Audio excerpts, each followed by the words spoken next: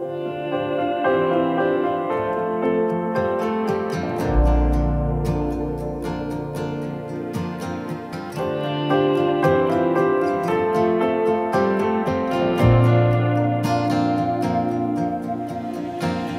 Jesus told his disciples, "If any want to become my followers, let them deny themselves, take up their cross, and follow me. For those who want to save their lives will lose it. For those who lose their life for my sake will find it." The project is Maundy Thursday, which is Maundy Thursday is that commemorating the washing of the feet of disciples before the Last Supper.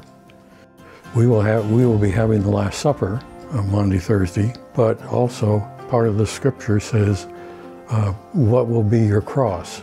And so I thought I would try something that shows a loaf of bread and a cup that may have wine in it, and in the background maybe a cross. So I call this the Last Supper and then the cross. For the red we stand forgiven at the cross. The idea in Tarsha, you select the wood to represent the color that you want out of the paint.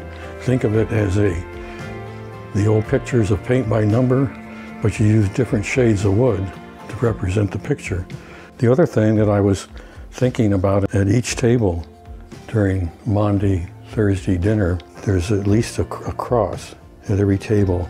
If there's a deacon or a person from the session at every table, like there usually is, that maybe they pick somebody that should take the cross home, that may need it. It may mean something to them. Crowning your blood-stained brow.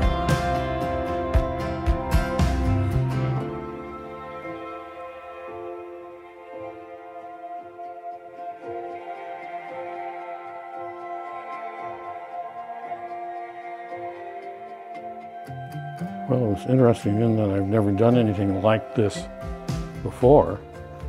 Well, normally I find a pattern and then I just use the pattern. So here I had to think about something and come up with my own pattern. I hope you enjoyed it.